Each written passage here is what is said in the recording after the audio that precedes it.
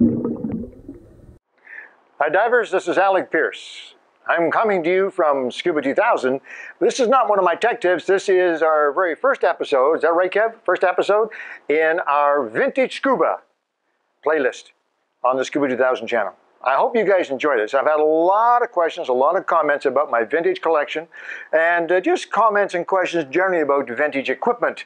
And so Kevin decided to start this new playlist on vintage equipment in an effort to demonstrate and display some of my vintage collection and maybe share some ideas with you that will tickle your fancy, make you laugh a little bit, and maybe give you some appreciation for the sport of scuba diving.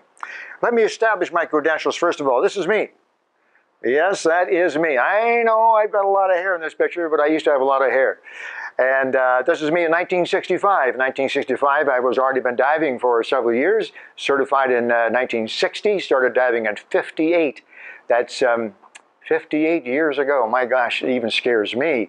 And this is diving at Fenton Falls. My dear mother took this picture. There were no divers in those days in the small town where I lived in Ontario, so I dove by myself. My mother was my dive buddy. She sat on the shoreline and knitted, and I had a little orange float. And I said to her, Mom, if I get into trouble, I'll let that go. It'll pop to the surface. You call the police. There was no 911 in those days. There was no emergency services. The police did not have a dive team, but I figured that the police would know what to do if I didn't come up. So she was my dive buddy, and she took this picture. It was a different world than we have today. In a lot of ways, it was nice, but let me talk to you about the vintage gear and how things have changed over the years, and you'll begin to appreciate that even though I've been diving in the old days and really, really enjoyed it, scuba diving today is just fantastic for you folks just getting into the sport of scuba diving. Today I want to concentrate on masks. Mask, in my opinion, is the single most important piece of equipment you'll ever own. Your mask needs to work well. It needs to fit and be comfortable, allow you to see and to dive safely and comfortably. If it doesn't, you're not going to have a good dive, so you won't enjoy diving, and you won't dive, and it's over. That's why I say the mask is most important. Masks have changed a great deal. This is a modern mask. Take a look at this, Kevin. Silicone, clear silicone, doesn't tear, doesn't rot, doesn't dry out, nothing goes wrong with it. Great straps, you pull to make it tighter, lift the knob to make it looser. It's close to your face, somehow. Close to your face, it's easy to equalize. Just a beautiful mask, light, small, fold it up and stick it in your dive bag. And that is a modern mask. They didn't start out that way. Trust me, let me show you, okay? Let's go way, way, way back. Let's go back to the 50s. Let's go back to a time in Southern California where the sport of skin diving started. Yes, we used to be called skin divers. The word scuba had not been invented. So people who had scuba tanks, as we call them today, people who had tanks, compressed air tanks, were called lung divers. Lung divers, that's right, they were lung divers. And the rest of us were skin divers because we didn't have a tank on our back. In fact, there was a regulator made by Voit, big company, called the lung. I'll show you that sometime. It's a pretty neat regulator and has a very special meaning to me because that's a regulator that Mike Nelson used in the TV series Sea Hunt, which I'm also going to talk about on our Sea Hunt playlist.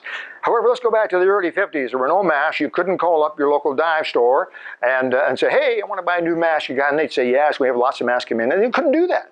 There were very, very few places where you could get a mask. There were a few in Europe and so on. In fact, in those days, in the 50s, many people made their own equipment. You've heard me talk previously on Tech Tips about do-it-yourself. And there was actually articles on how to make your own mask. Well, that'd be silly. Why would somebody make a mask? Well, because, as I've said, there were no masks available. There was no dive store. You couldn't go in and choose a mask. There were no dive stores, and if there was a dive store, it had two masks. They both looked exactly the same. They were both black, and that was it, your choice. So a lot of people made their own masks. Also, the masks in those days were expensive. They were like $6, $7, $8, $10 for an expensive mask. That's a lot of money. A guy could work for 2 or 3 days to earn $10. So a lot of people made their own masks. Let me show you one of the very first masks in North America. This particular mask was called the Charlie Sturgill diving mask, the Sturgill mask. It's quite famous among vintage divers. This is one of only 3 that we're aware that still exist in the world today. Charlie Sturgill was a member of one of the very first dive clubs in the world, and certainly in North America, the Bottom Scratchers in Southern California. And he had a unique ability. First of all, he was a firefighter, so he had access to rubber fire hoses. Secondly, he was very handy with tools. He was a little bit of a silversmith. So what he would do for the club members, if you were fortunate enough to be a club member of the bottom scratchers in the 50s, he would say, you want a good mask, I'll make you a mask. And he would make a mask to fit your face. He would get a piece of fire hose. That's what this is. You can see how thick this rubber is. It's a thick piece of fire hose. And you would meet at a club meeting once a month, and he would bring a piece of fire hose and he would fit it to your face. He'd mark it, and then he would go home. And he would grind and cut and so on until he thought the fire hose was the perfect fit. The next meeting, a month later, he would come back and try it on your face and make a few adjustments, take it home, adjust it a month later. So it might take you 3 or 4 months to get your Sturgill mask. Once he had this face portion, so it fit your face, then he would insert the plate of glass, not tempered, just a plate of glass, and he would make out of steel, the stainless steel, this nice ring with a nut and a bolt on the top to hold it together, and these really nice plates, silver soldered to the side, and there was a strap that he made as well out of rubber that fit into the Charty Sturgill dive mask. First, production mask, we'll call it production. There were probably about 50 of these made, that's a guess. Talking to my very good friend, Dr. Sam Miller in California, who is also a pioneer of diving. He tells me that there are only a few of these left in the world, 3 that we know of for sure. I'm going to brag a little bit and say that mine's the best. But anyway, I have your letter from Harry Vetter, who was a member of the Bottom Scratchers. And Harry Vetter, by the way, to establish his credentials, he was Norway instructor number 4. That's right. Norway instructor number 4 in this letter transfers ownership of this very special mask from him to me, with a letter explaining what I've just described to you. So it's a beautiful mask, very, very old, not really used today like this, but this was one of the very first masks. Now, let's go to production masks. Let's go to a scuba company. Let's pick a mask off the table here. Here's a mask. Look familiar? Well, sure, it looks familiar. It's almost exactly the same. Round, black rubber, band, screw on the top, glass in the front, and a strap. It's almost an exact copy of the Sturgill mask. There have been some very slight improvements on it, but not many.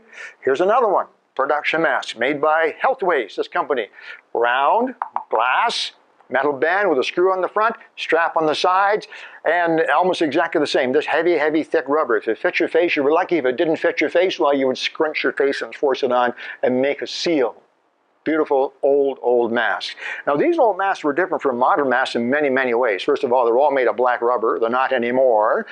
Secondly, they're always black because they couldn't put color into it successfully. Thirdly, and the most obvious difference is that the seal on the inside was a single seal, just a rubber seal. It stuck on your face and hopefully it sealed and kept the water out. Today, modern masks have a double seal. There's a seal on the outside edge. There's another seal on the inside edge, so they have a double seal, and you'll see in just a minute how that double seal came into existence. So this was a typical type of mask we used many, many years ago. Now, these masks were not perfect by any stretch. First of all, they leaked. It doesn't matter how hard Charty tried, the mask was not a perfect fit, and they would leak. Even the production masks that came out from some of the early companies, Healthways and Voit and Aqualung, and those companies leaked quite often. So first of all, you had to get rid of the water. Of course, we used the same methods we do today, tipping back and blowing and so on. But it was very popular in the early days to put in a purge valve. So some of these masks have a purge valve. A purge valve is simply a one-way valve mounted on the front of the mask. There's one, there's another one, a nice little yellow inserted in there. Purge valves were very, very common. I have lots of purge valves. You'll see some more in just a minute here. And the purge valve was just one-way valve mounted in the front. And when you got water in your mask, very common with a rubber mask because they would dry out and they didn't seal well, then you would tip your head forward. That's kind of weird. Today, to clear your mask, you learn to tip your head back. But anyway, with a purge valve, you tip your head forward so that the water collects behind the purge valve. And then when it's sitting in there in the purge valve, you would just blow out through your nose, and the increased pressure would blow the water out through the purge valve. Sounds great, doesn't it? It worked not too badly until a piece of sand got caught in that purge valve, and then the purge valve let water in. It was far from perfect. The other thing is missing in these very early masks, both Charty Sturgill mask and the early mask, is any way to equalize. You couldn't equalize, you see. On a modern mask, the nose pocket sticks away out so that you can easily grab the nose with your fingers, whether on scuba or skin diving. You grab your nose and hold your nose and equalize. So in the early days of scuba diving, we didn't have that in the mask. We had to equalize somehow. Very commonly, we would swallow. Swallowing helps. Sometimes I felt as if I had swallowed an entire lake skugog that was up near Lindsay. By the end of the dive, and I would burp for a half a day afterwards. But anyway, you could swallow, back and forth like that, and the various other ways that we had. It was very difficult to hold your nose. So masks, fairly soon, they started to include some way to hold your nose. Take a look at this mask and you'll see very similar. It's on the inside, the glass, but inside, you see in there, you can reach up underneath and there's two pockets and your nose sat in here like so, and you would squeeze your nose. And then you can hold your breath, blow a little bit, and equalize. Now here's a little later mask, almost exactly the same style. Glass, rubber, strap, metal band. But these nose pockets are corrugated or expandable, like little bellows, so your nose is in here and you can squeeze your nose and blow. Pretty neat, huh? It wasn't easy to do that when you had a scuba regularly in your mouth. So some companies come up with a neat idea. One of the early companies came up with a neat idea was this company. So they had a mask, and this one is actually colored blue. We'll talk about that in a moment. Otherwise, it's the same glass, skirt, strap, metal band, all the same. And inside, look, there's two pockets in there, but they're narrow. They're very narrow. You can't get your fingers in there. You don't need to, though, because on the outside, there are two metal clips. Watch. As you squeeze the metal clips together on the outside, it squeezes your nose on the inside. So squeeze your nose, equalize, and let go. Pretty slick. That was actually a pretty neat idea. Several companies did that. Here's another one, another old mask.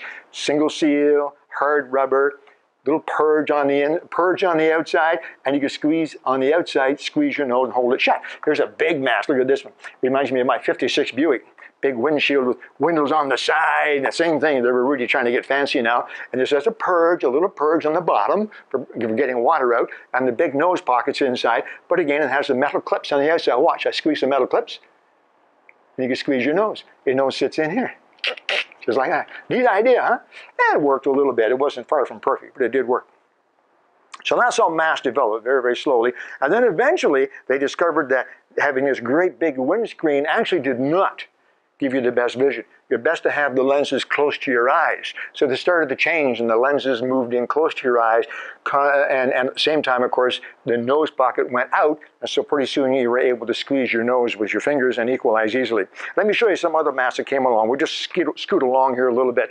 Here's another old mask, pretty neat. Kind of like my '56 Buick again. Look at this. One-piece windshield. It's just like a windshield. Look at it there. Boy, oh boy, could you ever see it, like looking in an aquarium. And again, this particular mask has those nose pockets. You can reach up inside and squeeze your nose to equalize. There's a neat one. Now these masks were actually pretty popular. This was an odd-looking mask. This is called the Pinocchio. And it was one of the early attempts to get the lenses close to your eyes to give you better vision. Also to reduce the volume. I mean, my goodness, if this mask got flooded, you had about a gallon of water in there that you had to get out. It took a lot of breaths to clear the water out of that mask. This mask is much smaller, like today's modern mask, much, much smaller in volume on the inside, so it's much easier to clear. Again, it had a nose pocket. You see, it's starting to get a nose pocket now like a modern mask, but an odd-shaped lens. In fact, it was so odd that they had to put a wire across there to hold the whole thing together so it wouldn't come apart. This was a similar style, same company. But as you can today, if you look closely, you'll be able to see that this Pinocchio mask has prescription lenses in it. Yeah, it's actually got a prescription lens, so people whose eyesight wasn't absolutely perfect, they could go scuba diving and see really well. What we used to do if you wore glasses was we would take a mask like this, we'd take an old pair of glasses, break the arms off or take the arms off, put the glasses inside and hold it in with tape, or maybe some strips of foam neoprene, block it in there. So we put the mask on, there's a pair of glasses in there. It looked kind of googly, but who cared? We were scuba divers, so it was fantastic. Another old mask like this one with the little lenses as well. This is European made. And these lenses actually unscrew. They unscrew. And there were a series of prescription lenses available so you could screw in the prescription that you wanted. Just some interesting old masks. Now, I want to show you something kind of special. At least it's special to me. I hope it's special to you because it's special to me. And maybe you think it's pretty neat. This is my first mask. The first mask. And this is before 1958. I probably started getting interested in the underwater in the early 50s. My dear Uncle Charlie had a cottage in Bowmanville, and maybe you've read the story. It's been published in some magazines about my first dives, my first scuba dive, and my first snorkeling as well. This is my first mask. And I purchased this mask at a hardware store in my hometown a long time ago. And this mask cost $2.98. Now, that's a lot of money. It really is a lot of money. I was working at the time, you know, after school and so on, and delivering newspapers, and I was making 25 cents a day. 25 cents a day. So I had to work quite a while to get $2.98. And I was fussy, you know. Mike Nelson and the Sea Hunt hadn't started yet, but I was really interested in the undersea world, and I wanted to be good at it. I was going to be really, really good at it. You can get this mask in two versions. This mask, if you haven't noticed, has two red knobs on the back. I'm going to pull one of those knobs out, and now, once you pull this knob out, you'll notice there's a hole. That hole actually goes right down inside the mask. What's that for? Well, it's simple. You put a snorkel in that hole, like so. So I could put this snorkel on, and I could swim along and see underwater and look for undersea treasures in the lakes of Ontario. Not likely too much treasure, but I had a lot of fun. But I didn't buy the mask with the single snorkel. You could buy it in different versions. Oh, no, no, no. I was going to be a professional scuba diver, so I had to wait, save up the few extra pennies it took, probably an extra 75 cents to get the double version. This is my own mask. It's all dry now. It's not pliable anymore. It certainly doesn't fit my face anymore. But when I was a boy, a very young boy in Ontario, I had this mask on and I swam around looking for treasure underwater. This idea wasn't uncommon. Here's another mask very similar made by Voit, big company, and it's very similar. Blue rubber, and it also has removable plugs into which you can put snorkels. And here's another version, a little orange one, just a little bit like a Disney mask, but this was actually a legitimate mask, and it had the snorkels. And these snorkels had ping pong balls. They weren't really ping pong balls, but they looked like a ping pong ball, and they were a dry snorkel. The theory was that as you went down into the water, you see the ping ball would come up and block the tube. It often worked. You caught that, did you? It often worked. It was far from perfect, but at the time, I was a skin diver. It was fantastic. I was just a young boy. A couple more masks. I just want to do this pretty quickly just to give you some ideas. Here's another new mask, and now if you take a look, you'll see that this mask looks to be identical to this mask. Almost identical. You see? But this mask, with the purge inside, or sorry, with the equalization squeeze, but this mask is one of the very first to have a double seal. It has the outside seal and the new idea of another seal on the inside to help keep water out of the mask. Another mask, kind of interesting, 3 windows. It actually was flexible, and it had, you could squeeze the nose with this mask. They put this little bump in the lens, and you could squeeze the nose. It had a purge valve on the bottom, so it's getting pretty sophisticated. Pretty sophisticated, yep. Here's a mask that's kind of interesting. It's like the ones I've talked about previously. It's a nice mask, but you know what I like about this mask? I like the box. I have lots of my masks. This collection, which you see today, by the way, is less than half of my masks. Not even half of my masks, but I like the box, and I have a lot of my masks that are in boxes. And this box is really neat. There's a skin diver, and you can see he's got a spear gun, and he's just speared a great big swordfish. I think it's a swordfish, I think, with the spear on it, and the swordfish is about 3 times as big as him, but he's got this mask on. So he's going to be successful. That was kind of the advertising we had in those days. This mask was marketed by Healthways, and it was touted as a professional, a serious mask for a serious diver. Pretty neat. The box was good. Then other masks as well. This is an early mask from Sportsways. Sportsways was a well-known company that grew up at that time, and you'll notice something interesting about this mask. Besides the monstrous purge on the front, there's something written on the glass. Well, sure, what's written on the glass is Sam Lecoq's signature. Sam Lecoq, a good friend of mine, was the founder of Sportsways, a diving company in the early 60s. I took this mask to him, and he was gracious enough to actually autograph the glass for me. Swim Master, another mask. This one's kind of interesting because rather than a double seal, what they did is they put a piece of foam neoprene, which is spongy foam, on the edge, so the spongy foam sealed against your face. It wasn't a bad idea. It helped a little bit. I mentioned earlier that colored masks were not common. They were almost all black. And the reason for that was that coloring the mask didn't work very well. Some of them, they seemed to last. My old green mask is all dried. This blue mask is hanging in there. But most masks, when they added color to the rubber, the coloring destroyed the rubber, the ability of the rubber to stay. So here's a mask that was colored red, white, and blue. This was a special mask from the 70s.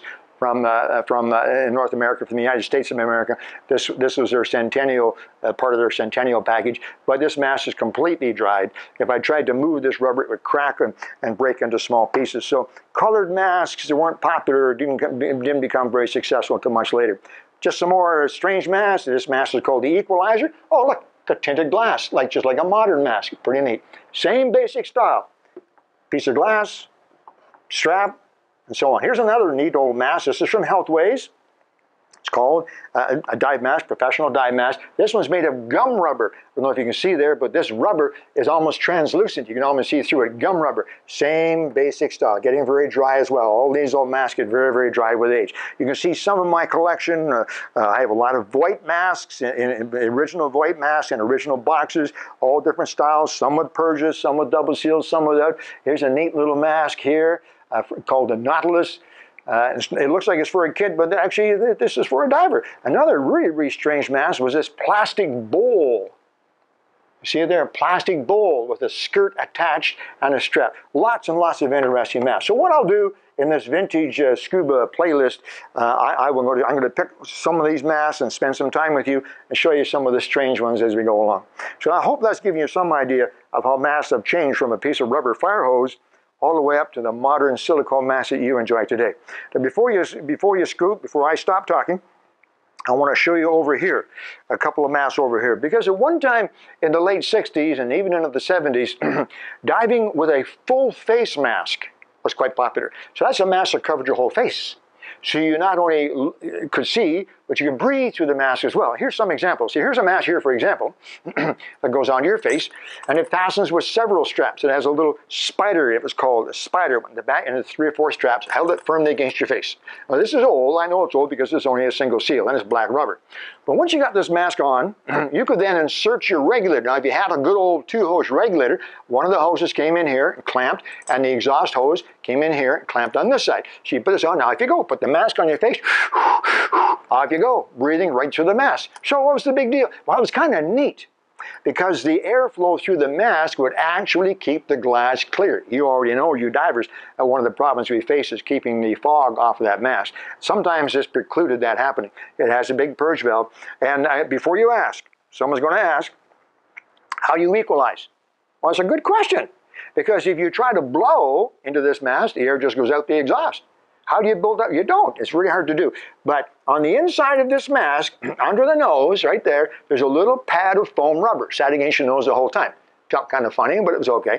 And when you wanted to equalize, you would take the whole mask, push it up against your nose, and the foam rubber come up and plug your nostrils, and you could usually get enough air pressure built up to equalize. Yeah, it wasn't perfect, but it worked. There's another beautiful old full-face mask from Aqualung that also takes double hoses, has a purge button on it and the exhaust. This is called I think it's called the Naso, this old mask. And another one, here's another one here. Now this one only is good for single hose regulators, not like this one which takes both single hose regulators or double hose. This one for single hose, so the single hose regulator fastened in the front with a clamp, you see, and this tube went into that great big hole, and you could actually put your mouth on the inside. That was a good idea because it kept carbon dioxide from building up inside these masks. Obviously, they weren't perfect. They had some pitfalls as well, but they were pretty popular. Here's another one. This is a very, very old one, a very, very nice one, soft, foamy rubber. And this is you see the big window on it. Here's that spider I was talking about.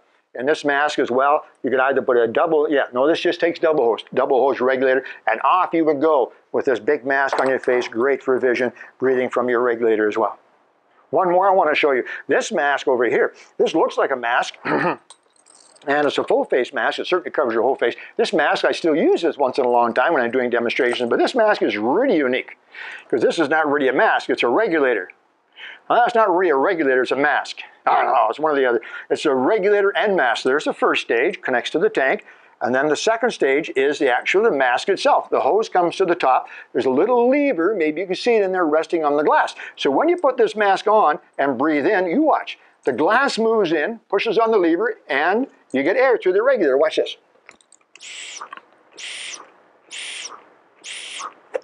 How about that?